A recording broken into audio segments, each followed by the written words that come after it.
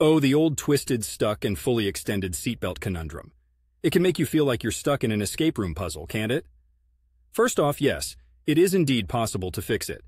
But how you approach it is the difference between a quick fix and a long battle. A seatbelt typically gets twisted and stuck because the internal coil mechanism gets jammed up due to the twist. It's highly frustrating and can happen to anyone, especially during those rushed moments when you're just trying to buckle up and go. Now, to the how part, step one is to attempt to retract the seatbelt fully. Get it to roll back into the holder as much as it allows. If it's stuck because it's fully extended, you want to help it retract a little to take the pressure off the mechanism. Sometimes a little gentle persuasion is all it takes. However, if it's as stubborn as a mule, move to step two. Locate where the belt is twisted. It could be at the buckle end or near the top where the belt loops back into the frame. You'll often find it's twisted at one end and folded on itself. Now, pretend you're a surgeon and be as gentle and precise as possible. Use your fingers to untwist the belt, following the natural bend of the fabric to help guide it back to its original state.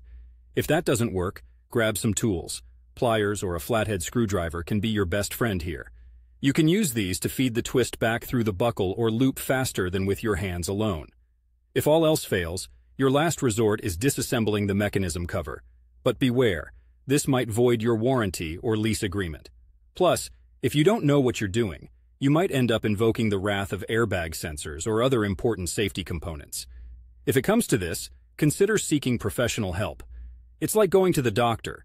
The internet can only tell you so much before you need a guy in a lab coat or a mechanic's jumpsuit. Remember, safety should be your top priority. A seatbelt is quite literally a life-saving device. If you're not 100% sure about your DIY fix, don't gamble. Get a professional to take a look. It's a short ride to the auto shop, even from my neck of the woods in Portland, Oregon.